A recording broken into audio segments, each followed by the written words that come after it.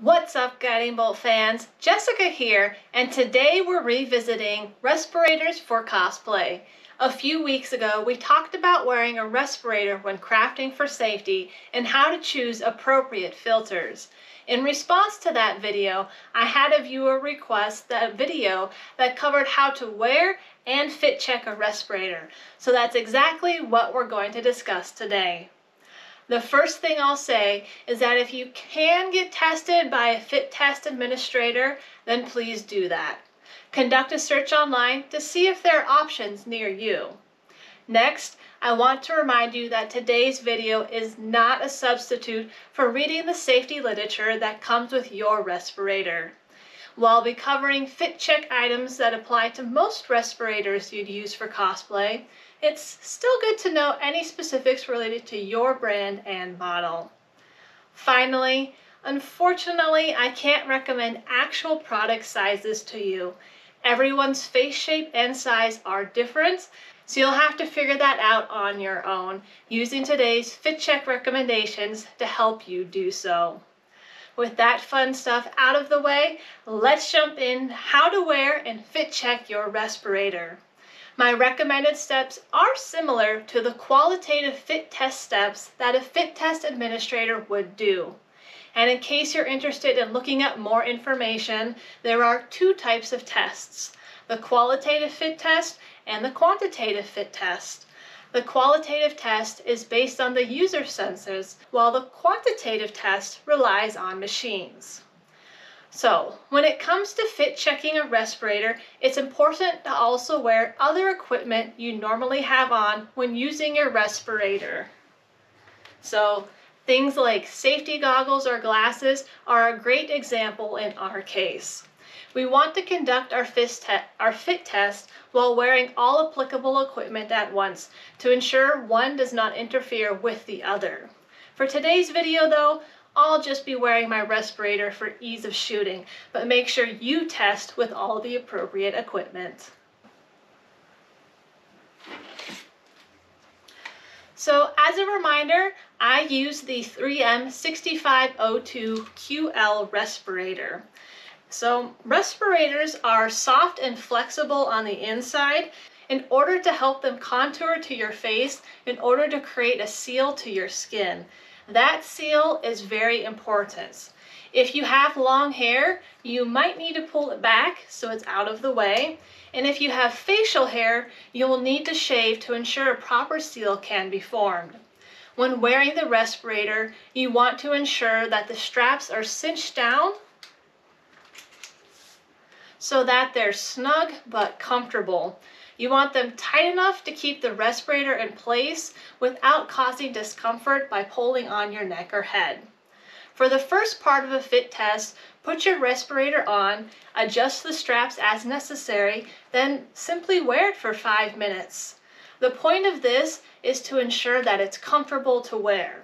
If it's not, you might be less inclined to wear it when you should, or you could end up giving yourself a headache, for example, from too tight straps. So let's go ahead and put our respirator on.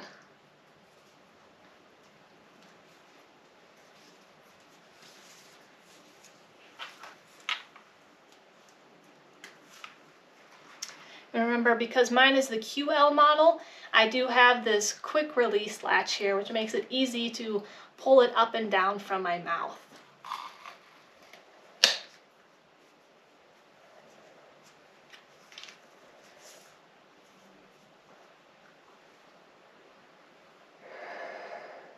For the next step of the fit test, you'll want something smelly.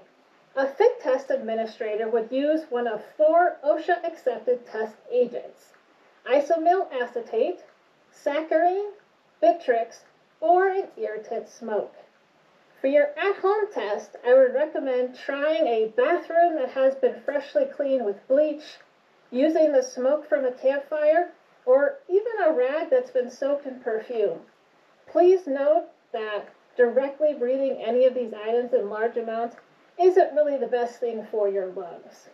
So, with your respirator on, move into the space of the scented item that you'll be testing with. For at least 30 seconds each, perform the following exercises: normal breathing and deep breathing.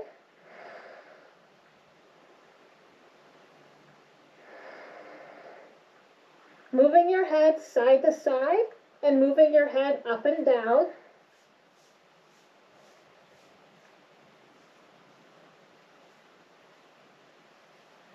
And also bending over. While wearing your respirator, also do exercises of talking, including smiling and frowning. You can't see it, but I'm smiling and frowning right now. So, during each of these exercises, your respirator should maintain its seal around your nose and mouth. None of the scent should get in because it should be passing through the respirator filters. Now, the final step to a fit check are the pressure seal checks. A positive pressure check means blocking the exhalation valve, usually by using your hands and trying to breathe out. On my mask, the valve is down here. If a slight pressure builds up, that means the air isn't leaking around the edges of the respirator. A negative pressure check involves blocking the intake valves, again typically using your hands, and trying to breathe in.